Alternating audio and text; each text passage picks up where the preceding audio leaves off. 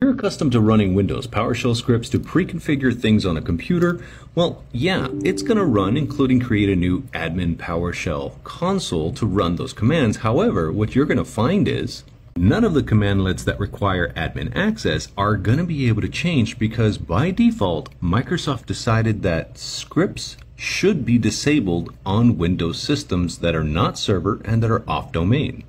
Now, as of a specific update, which I cannot find the exact details on when it changed, this option you could include before, which was run as no profile execution policy bypass, no longer works and you're left with this error.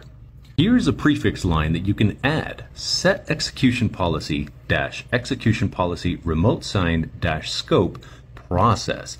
This won't permanently change your execution policy for the computer, just for this process, this script that you're trying to run. After that, you can run your regular commands to go ahead and create an admin console and run whatever else you want on your script.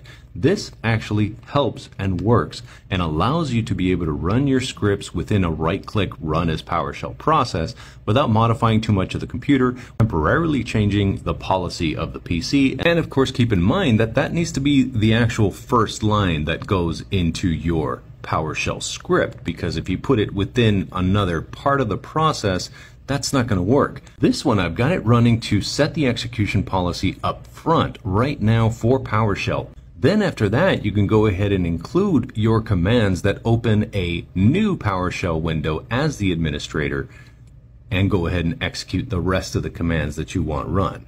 If you like videos like this, of course, don't forget to give me a follow there. I appreciate a like as always, and if you want to put in some helpful comments, hey, I'm all for sharing. Sharing is caring.